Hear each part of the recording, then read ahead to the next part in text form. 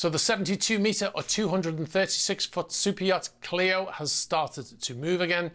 The yacht linked to Russian billionaire Oleg Deripaska has been mostly laid up since it fled from Europe after the invasion of Ukraine, heading to Turkey and then Adler in Russia in the Black Sea in 2022. The yacht was registered in the Cayman Islands until May of 2023, when it was apparently deregistered and has since had no registration on file. It's still the case now. However, this changed on the 17th of January when the AIS was switched back on the vessel, and it showed a flag state change from the Cayman Islands to the West African country of Cameroon.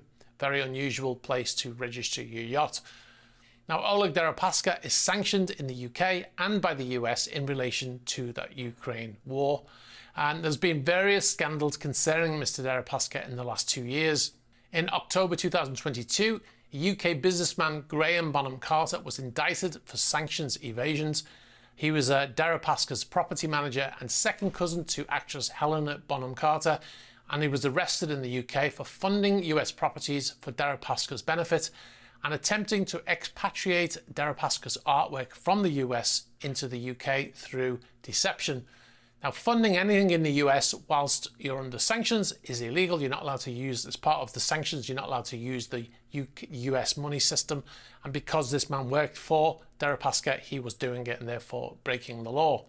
In 2023, a former FBI agent was arrested in the US after allegedly taking money in order to work to have sanctions removed.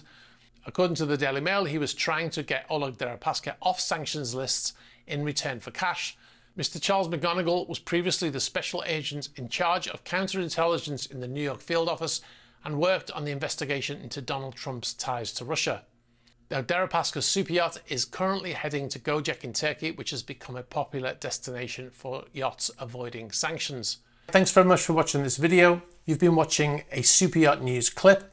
If you'd like to see the full unedited super yacht news video, you can click on the link over here.